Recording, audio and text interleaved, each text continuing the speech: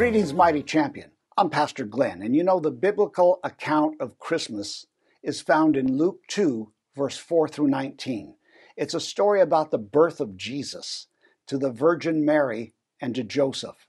Mary had conceived through a miracle after the angel of the Lord appeared to her and said the Holy Spirit will come upon her, and that which will be born of her will be the Son of God. Wow.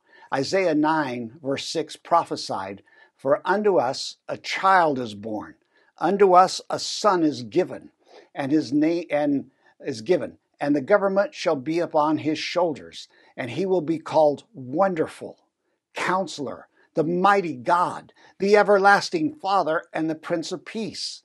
And so both the Lord Jesus and God our Father have many names in the Bible.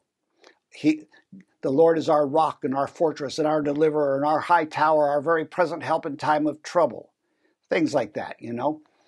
But the most important name that we call him is our Lord and our Savior and our King. And we commit our life to him in Jesus' name. Listen, God bless you richly this Christmas. Just be blessed and know that God is with you. God is for you. Have a great day.